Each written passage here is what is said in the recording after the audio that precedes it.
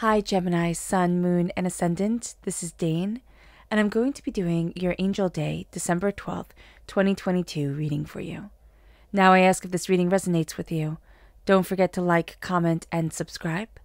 If you're interested in any of the cards that I'm using, they will all be listed in the description box below. Now before we begin this reading, let us clear the energy space, raising our own energy vibration and releasing any negativity. This cleanse and meditation will be accompanied by a loud sound. So take a nice deep breath in, exhaling whenever it feels comfortable for you.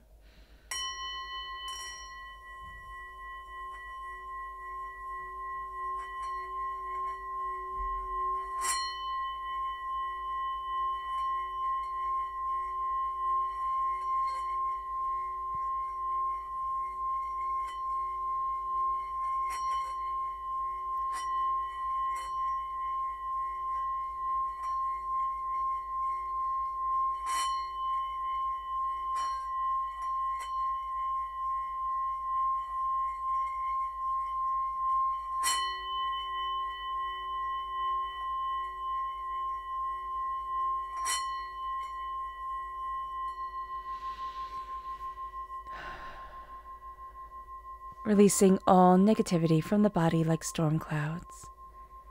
Letting yourself feel calm, centered, and at peace as we enter into this safe and loving space.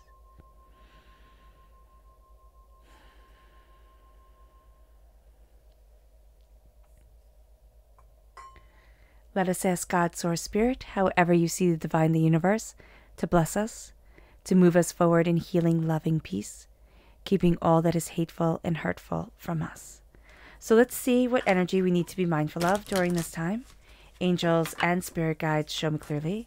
Guide this reading and show me clearly. This is the Five of Cups.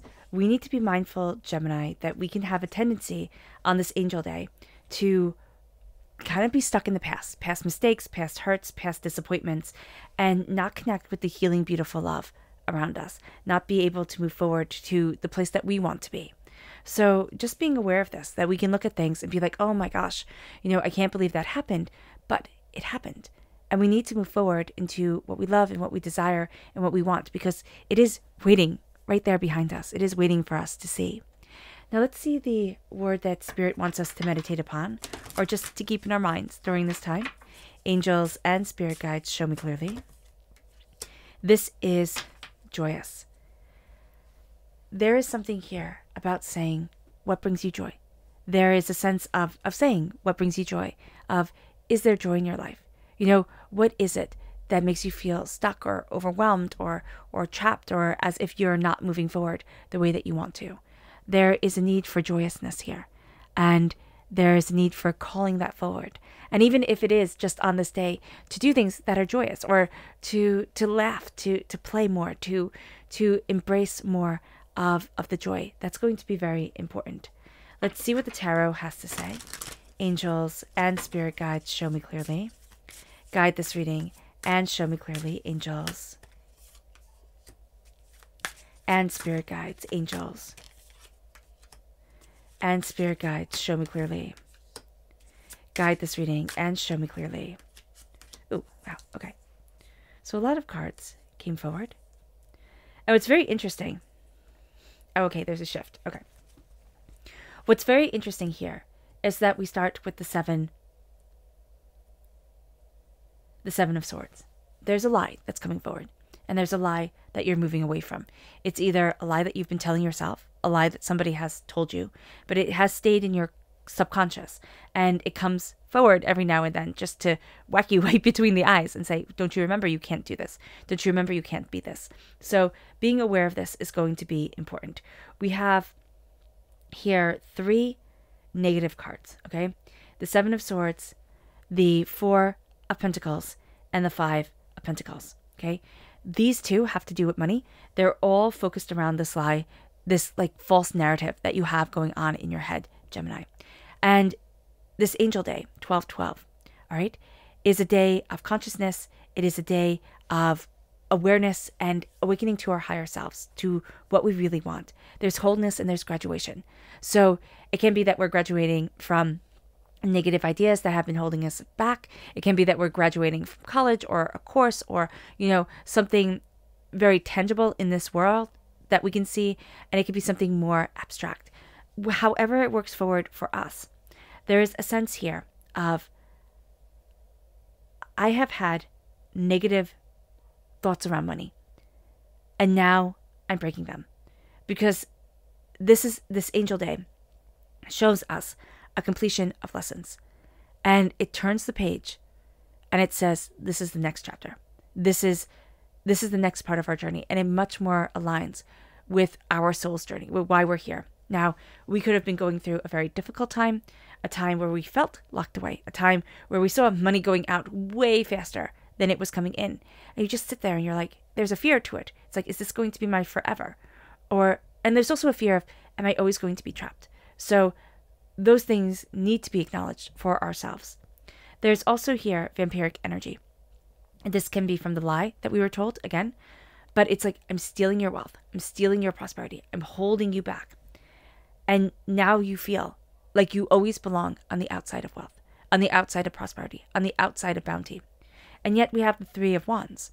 We have doors opening for us. We have passion moving us forward. We have a sense of new adventures coming, and we're craving an adventure. We really are craving an adventure. The Queen of Wands comes in, fire sign energy, Aries, Leo, Sagittarius. This is energy that says, what are you passionate about? What do you desire? What do you want? What do you need? This is also bringing back a bit of magic, which I can see from the cards here. It's like the magic has waned away at times. It could be with our partners. It could be with our relationships. It could be with our work. It could be in work. Like when we go into work, we're still excited to be there, but oh my gosh, the people that we have to work with, they drain us. So here, we're just looking at things, and we're starting to have the magic come back. And we're claiming it. We're passionate about it. Because I always see the goddess Hecate in the Queen of Wands. And the goddess Hecate is the goddess of magic. Now there's also the goddess Hestia, which is the goddess of the hearth. And I see that because of the fire, right? And she was one of the main goddesses after the Titan War, right? And this is back in Greek mythology.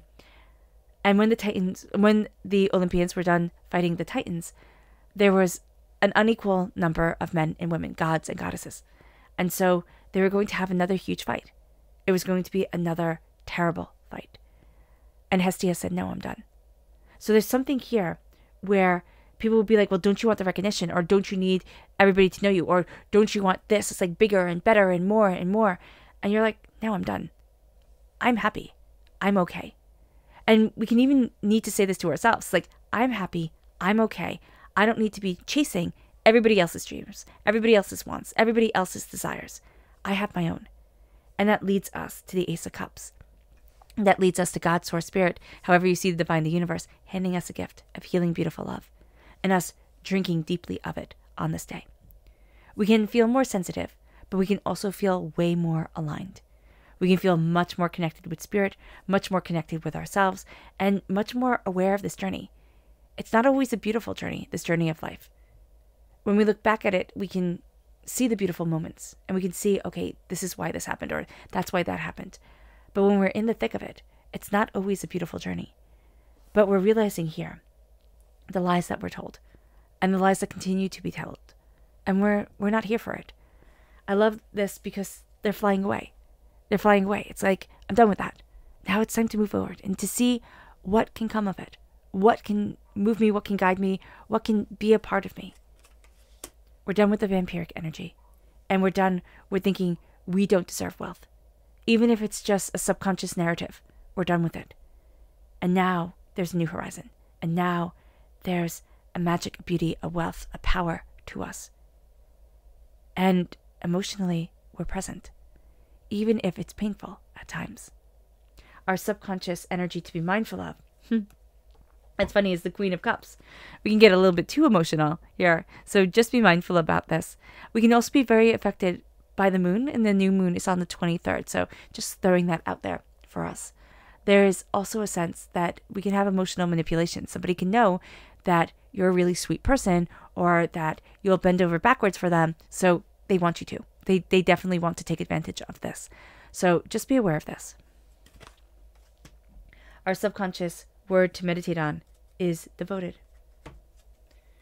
What are we devoted to? And do we name everybody else but ourselves? What is our devotion? And do we even know it? Our subconscious tarot message is the Six of Pentacles. Spirit just said, you're waiting for things to be fair. Now it's time to demand that they are fair.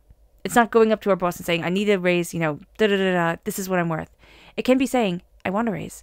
How do I go about getting it? It can be looking at things and being a little bit more proactive, a little bit more, gutsy in our own lives, which could be a little bit harder for us because we have this, this pullback, this kind of hurt around money coming forward that makes us feel stunted. But we're also looking here and saying it has to be a give and a take. It can't be I only give or I only take, or you only give and you only take. It has to be equal. And that's going to be something that we're moving towards during this time. A balance. And that's going to be very important for us. All right, Gemini. I hope this reading has resonated with you. I wish you nothing but light, love, peace, and happiness. May harmony always be with you. I'm sending loving, healing energy to each and every one of you. I love you all, and stay safe. Let's end this reading with a meditation, a clearing away of negative energy, a raising of our positive energy as we embrace the power, intensity, and beauty of this time and of ourselves. So take a nice deep breath in, exhaling whenever it feels comfortable for you.